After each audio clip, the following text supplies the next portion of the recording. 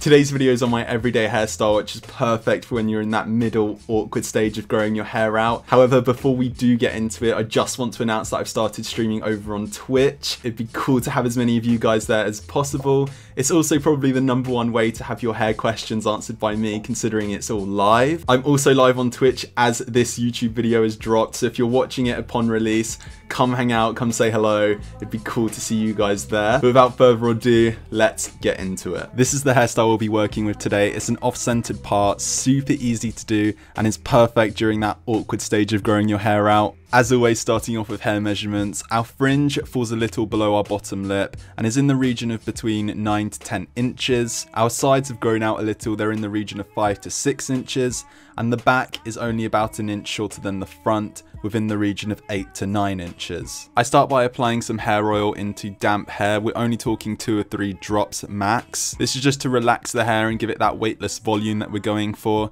In case you're interested in what hair oil I've been using recently, I've been experimenting with Blue Mon's Cloud Control. Next up, we're looking to create that parting in our hair. Now, where you choose to part your hair is totally personal preference. What I recommend is you play around with it, see what you feel best suits you. Personally, I push mine over from the side a little, but we're not quite in the center, so we're kind of halfway in between the side and the center. But again, it's nothing crucial and it's just something to have a play with, see what you like best. Up next, and as a pre-styler, what I like to add is a hair mousse. This is just to emphasize that weightless volume, look and feel that we're going for. Again, try not to stress too much about what hair mousse it is you're using.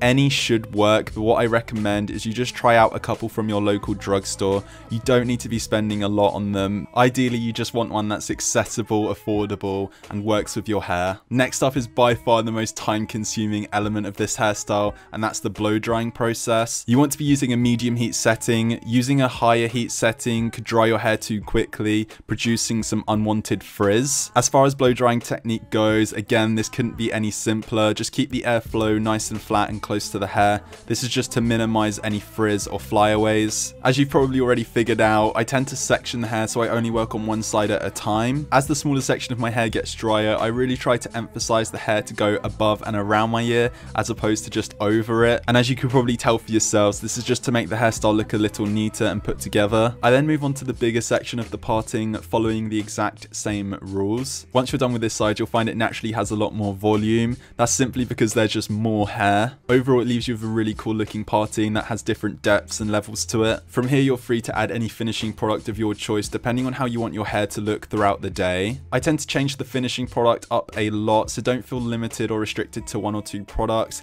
In this case in particular, I use Hybrid Cream Clay by Blue Mon. I just find it gives that lightweight, creamy feel while also having a slight bit of grittiness. Once applied, finger comb into place however you like, and hopefully you should end up with something that looks similar or your own version of the off-centered part. Hopefully you enjoyed this short hair tutorial. If you did, please give it a thumbs up. Subscribe if you haven't already. And again, come follow me on Twitch. I'm going to be streaming as much as possible, so it would be cool to see you guys there. Other than that, thank you very much for watching, and I will see you all in the next one.